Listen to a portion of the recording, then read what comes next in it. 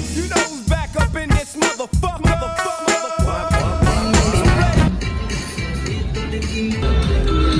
Why Chongqing people got such good sense of rhythm?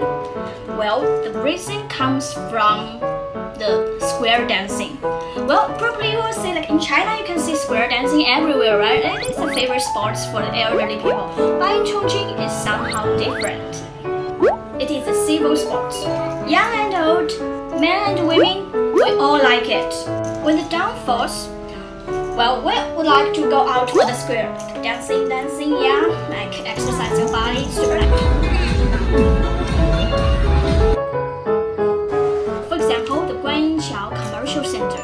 During the evening, the shopping center gets super alive, not because of the shopping people, but because of the square dancing. Here comes the question. Who is the leading dancer on the square? A. The guy in t-shirt.